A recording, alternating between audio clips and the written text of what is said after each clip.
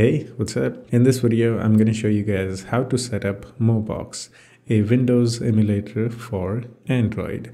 Using this, you can run Windows games or apps on an Android phone. I have already made a video in this showcasing how this thing works, and in my opinion, this is probably the best Windows emulator for Android as of now. We will talk more about this as we go through the tutorial, so let's begin. So this is the official GitHub page for Mobox, and you just need to follow the instructions. It's actually pretty simple, but since you guys requested to do a full setup tutorial, I'm here to do it. All right, so first we need these three apps: Turmo X11 and Input Bridge.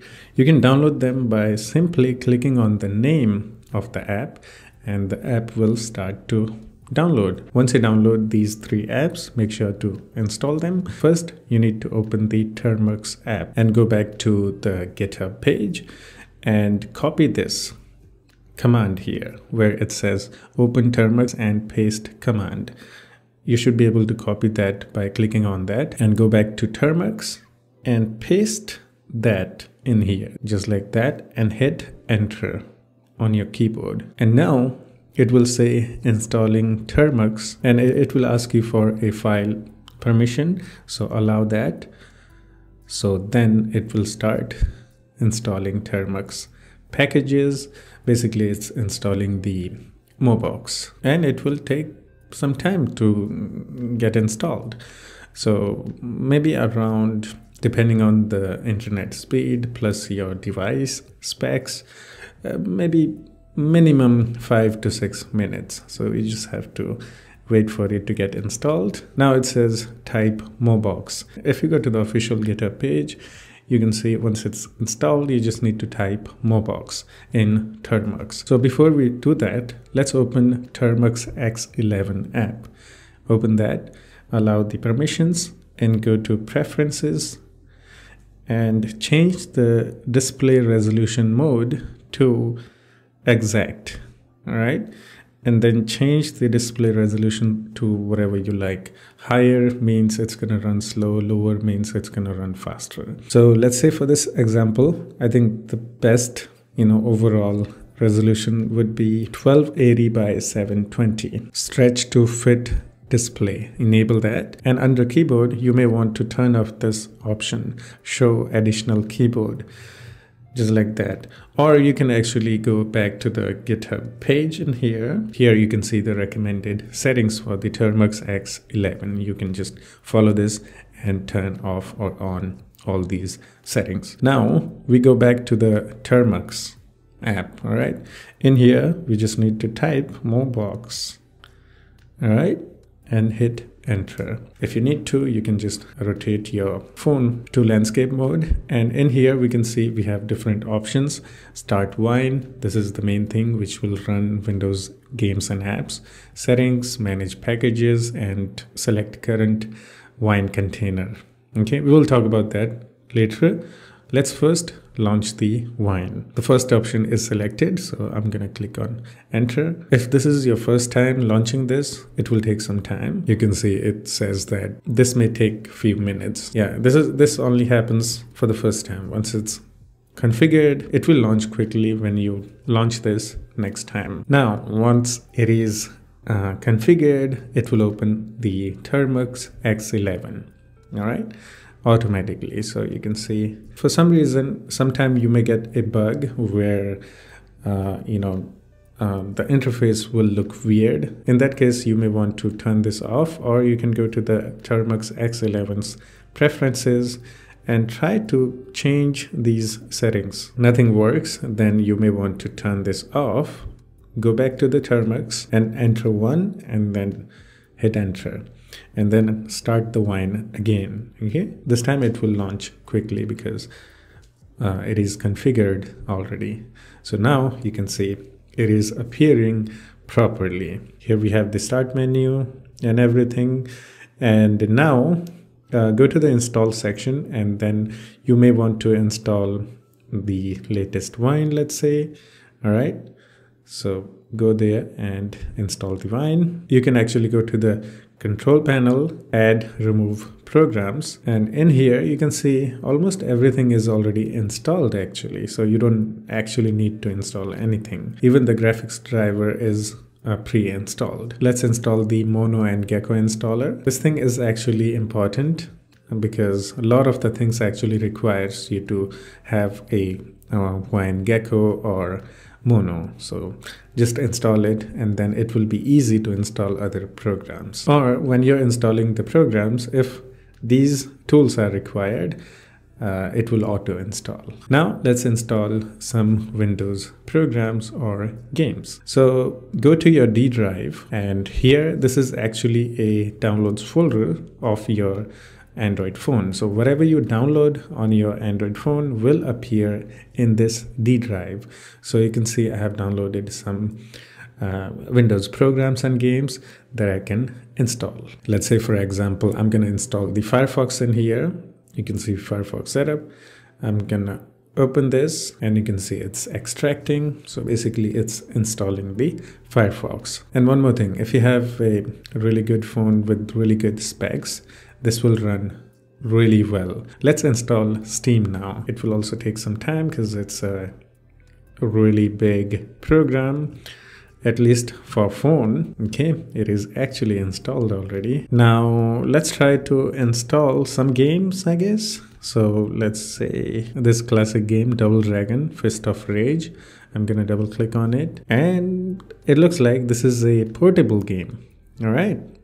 And it looks like I need a joystick.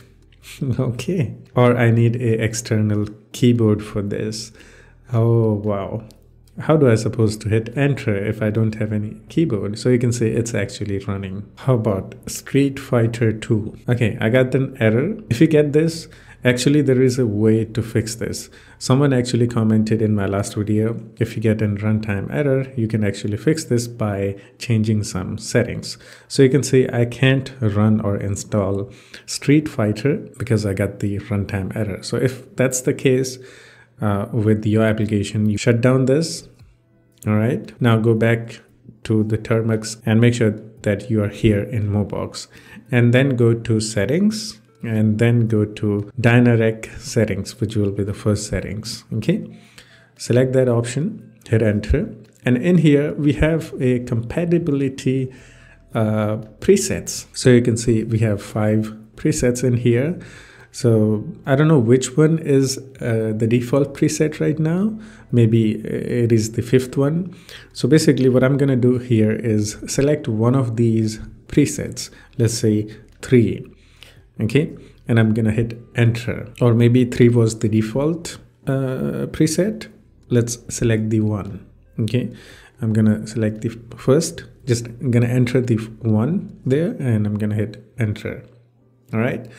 That's how you do it. So I'm gonna actually go with the 3. Maybe 1 was the default, who knows? But when we change it, we know for sure that that's the preset that we are using now. We're just gonna hit enter to go back, and we're gonna use these arrows to select the cancel button. Now we're gonna go and start the wine. All right, and hopefully this time we will be able to install the Street Fighter. Okay, this is the Street Fighter. I'm just gonna open this, and yes, so this is how you fix any type of issues that you get in this emulator. And this is why I think this is the best Windows emulator, because it is more flexible and you can change settings here and there and try to fix some issues with different games or different apps. So you can see now we can install this game, and I'm actually gonna install this. All right, okay, I have one more game, that's Five Nights at Freddy 4, I think. I don't know, I never played this game actually, but I have seen videos on these, like Markiplier, PewDiePie playing these games. I know that. So let's run this. Hopefully it runs. And it is a portable game, so you don't actually need to install it. So you can see it is running, and sadly I don't have keyboard. Oh, okay, it is working. I just tapped on the screen and I think it worked. Okay, I don't need an external keyboard, I guess. Let's go with the new game. So you can see this game is actually running. If you have watched my last video, then you know that I talked about that people were running GTA 5 game on this thing. So this simulator is actually powerful, and you can play some big AAA title games in it. You may have to change some settings here and there, but it is possible. Yeah, let's use the task manager to close it. Since I don't have a external keyboard and mouse, this becomes a little bit like, hard to use. Not gonna lie about that, right? Let's try to install one more thing. This is a browser called SlimJet based on Chromium, and I'm gonna try to install it, and hopefully it will get installed. Yes, it's unpacking the data and now it will get installed. One more thing, you don't really need a web browser in the simulator, because you can use your phone's web browser to download anything that you want and go to your downloads folder, or just go to your D drive in here and you'll access all the files that you downloaded from your phone. But if there is a reason to use web browser in here, then yeah, sure, you can use web browsers. Let's open this SlimJet web browser. Oh, it crashed. Okay, I think I may have to change some settings in here. Let's go with something else. Like, let's change the preset. Okay. Yeah, this is the best thing about this Windows emulator, that you can change so many things here and there to try and fix some issues. Hopefully, yeah, at least you have the option. So yeah, let's actually change the dynamic settings. Let's go with the fifth option, improves performance a lot. Okay, if you need performance a lot, let's go with that, I guess. And hopefully it won't crash this time. Okay, you can see. Wow, see? That's what I'm talking. Oh. Okay, my happiness go bye-bye in a second. Maybe I need to change a few more settings here and there, and I need to figure out which settings works for this. So yeah, this is headache, No matter what settings or what presets you choose, it won't be perfect. It won't work with everything. You will have to change some settings here and there for different things, different games, different apps. There are so many settings. The most important one is the dynamic. This probably fixes most common issues with the different games and everything. So if there is anything that you really want to run, then make sure to just change some settings here and there. Start with the dynamic and then go further, go deeper if you feel like. All right. And I think I have managed to run the Firefox in here. So yeah, forget about the SlimJet. And let's finish this by running the Steam. All right. So it's actually updating right now. So let this thing update.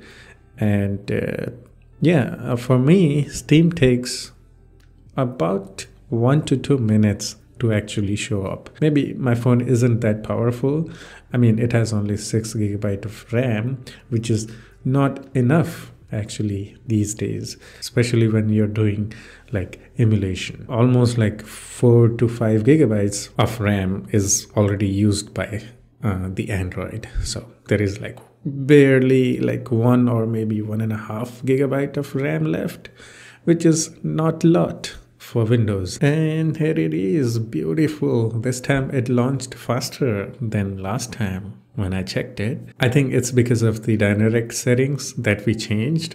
So if there is an issue with any app that you're trying to run, just go and change the dynamic settings, and that should probably fix almost any issue that you get. So you can see Steam is running. I can sign in and download the games. Yeah, I think that's it for this one. Hope you enjoyed it. If you still have any questions or have any suggestions for me, please do the comment. We can always have some chit chat in the comment section too. And if I missed something, or or you didn't understand anything, try to help each other out in the comments. I'll be also joining, don't worry. Okay, so yeah, that's it. I'll see you in the next one. Take care of yourself and have fun. Bye bye.